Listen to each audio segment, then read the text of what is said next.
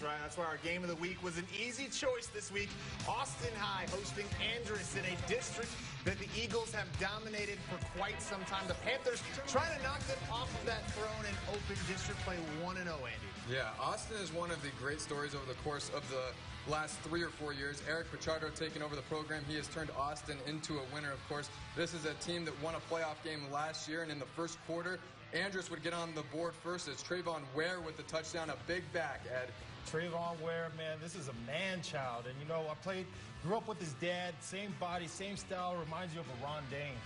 Austin trying to get something going all night offensively. They could not get it done. This guy can, though. Jeremiah Toski, he can run, he can pass, he is sicker than E. coli. He always keeps things rolling. Coach, 4 touchdowns through the air for that young man tonight. I tell you what, he is synced in. He's set to go. Andress has it all. They've got the athletes, they've got the coaches, they've got the system. It's going to be an exciting year for those Eagles. Andress the winner, 40-7 over Austin High tonight, so they move to 1-0 in district play. Yeah, Stephanie Shields is the 5th member of our team, and she caught up with the winning head coach, Jeff Woodruff, after the game in our Coaches Spotlight. I'm at our 9 overtime game of the week where Andress just defeated the Austin Panthers 40-7.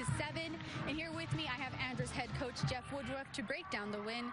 Now, Coach, tell me, 40-7, how were you guys able to come out this victorious tonight? Well, you know, turnovers are a key. Defense got a score for us. That really helped, gave us good field position.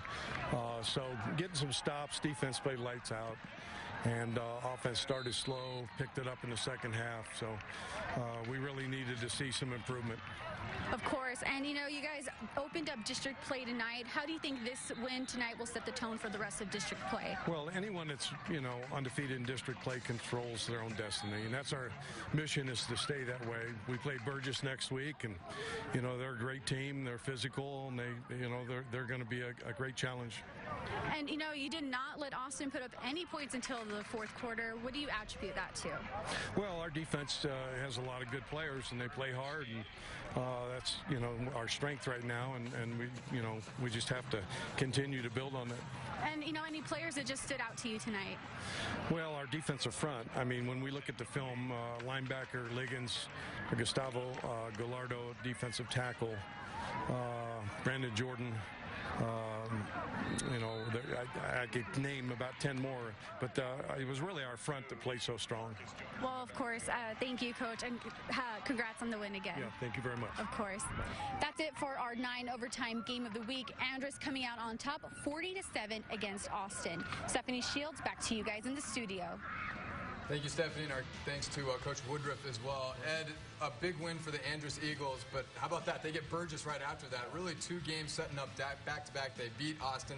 Now they get Burgess. This is a team to beat in that district, as we've seen over the course of the last 3 or 4 years. Yeah, you heard Coach Woodruff talk about it, is controlling your own destiny. And the way you do that is win and win early. The way Andress' schedule is set up, if they can get through these next 2 weeks, it's not going to be a cakewalk, but they have some lighter opponents that they're going to face. So for them to come out today, the passing game was on point. Jeremiah Toski threw for as many yards tonight that he had all season. So good job to him. As far as Austin, Coach, obviously a tough loss to open district play. Still 5 games left in district action, though. Where do the Panthers go from here?